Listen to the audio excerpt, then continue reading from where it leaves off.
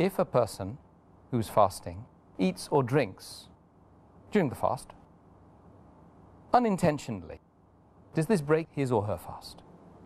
When a person drinks or eats unintentionally because of forgetfulness, it does not break the fast. And this normally happens mainly in the first few days of the month of Ramadan. A person is used to his daily activity and suddenly Ramadan comes, so unintentionally he may go to the kitchen or he may pick up a bottle of water and pour it in the glass and have it. Or a person goes jogging and he comes back and he's used to having water. So it does happen. So based on the hadith of Muhammad Sallallahu Alaihi Wasallam, which is mentioned in Sahih Bukhari, volume number 3, in the book of fasting, hadith number 1933, the beloved Prophet Muhammad Sallallahu Alaihi Wasallam said that anyone who eats or drinks unintentionally, he has to complete the fast in the day.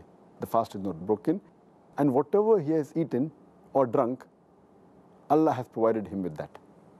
So if you drink unintentionally, the fast is not broken. But if you drink intentionally, then it is broken.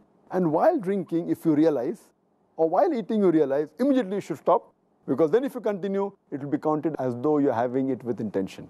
The moment you realize, you should stop it. And if there's some food in the mouth and you realize you're fasting, you should spit it out. But unintentionally, whatever is done, it is forgiven. What about in the case of a person that eats it and then maybe 15, 20 minutes later suddenly realize, you know, sometimes that has happened to me, suddenly realize, oh, subhanallah, I've eaten something. What an idiot. I mean, what's the...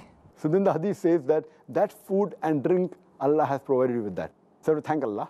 But it should be unintentionally done and out of forgetfulness. Yes. If it's done intentionally, Allah knows your niyyah. Yes. So you can fool the people, but not Allah subhanahu wa ta'ala. Jazakallah khair.